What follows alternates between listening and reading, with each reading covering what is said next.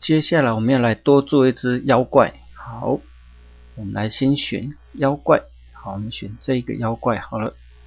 好，我们帮它取名叫妖怪。好，多了一只妖怪。好，帮它缩小一点。好，选好妖怪之后，我们发现其实妖怪的层次跟幽灵的层次是一样的。那我们可不可以就直接把幽灵的层次复制过来呢？那当然可以。我们在幽灵的层次上面按一个复制，整段复制过来，移到妖怪的身上，点一下。好，在妖怪的身上我们就有了幽灵的层次。好，那这个地方我们要注意一下的是，我们来看一下造型。这个妖怪它有2个预设的造型，所以很好，我们就可以利用第2个造型来做一点改变。好，那我们来看一下程式，它之前是好，我们希望这个是被打中的造型，来，我们来做一点变化。好，我们让它做一点变化，被打中时。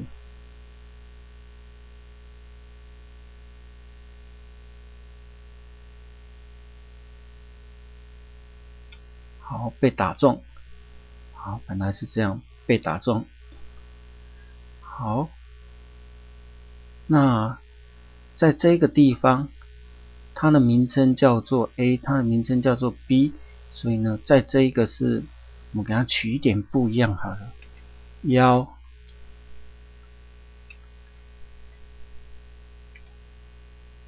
未打中。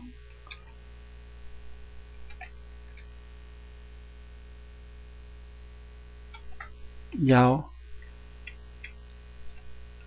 被打中。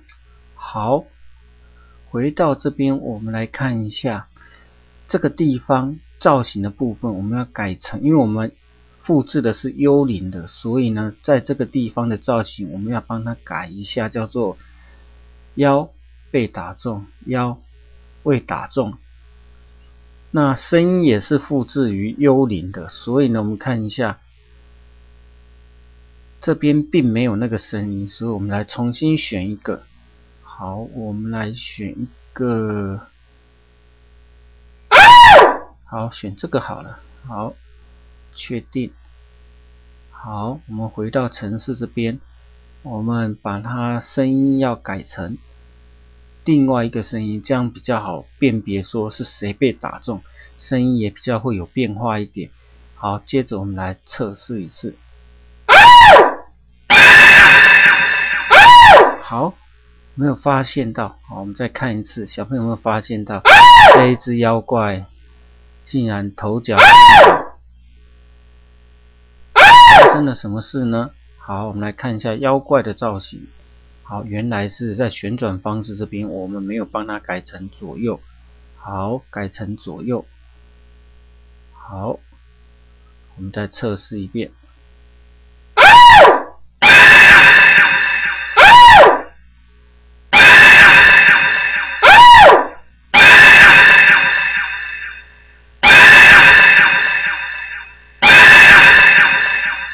好，这个就是用复制妖怪的方式。那我们也可以另外一种方式来复制程式，比如说我们用另外一种方式来复制程式，我们可以利用妖怪，或者是利用幽灵，或者是利用妖怪，我们再来复制一个另外一种程式的复制方法。我们可以用复制的方式复制另外第2只妖怪。那我们再从妖怪的造型里面去把它换掉它的造型，比如说我们这次换成恐龙。好，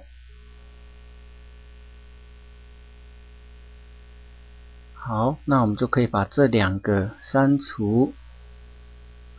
好，也就是直接复制妖怪整个角色，然后再去改变它的造型。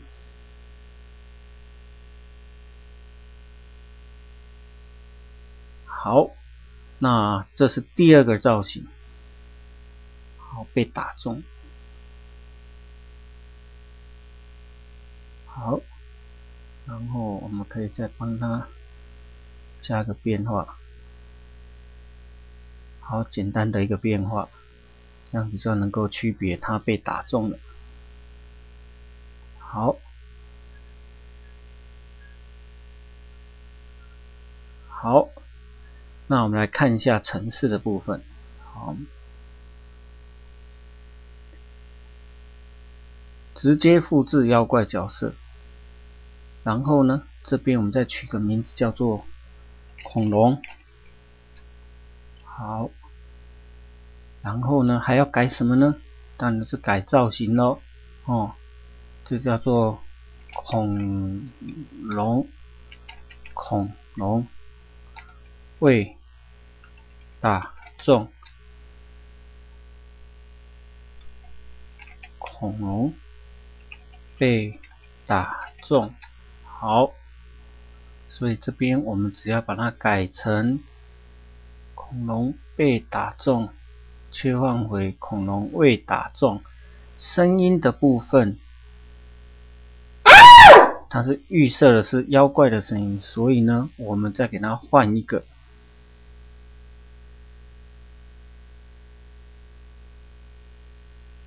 我们给它换一个。好，我们来换一个比较不一样的。好，然后换这个好了。好，来试听一遍。好，我们恐龙把它换成这一个。好，这就是另外一种复制程式的方式，直接复制角色。那妖怪是直接复制幽灵的程式，所以呢，这是两种不同的做法，小朋友可以参考看看。好，我们来测试看看。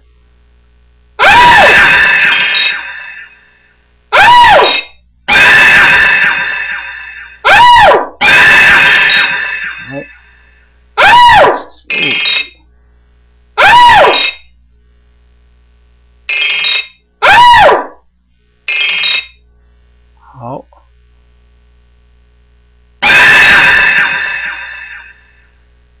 好，我们来全一遍。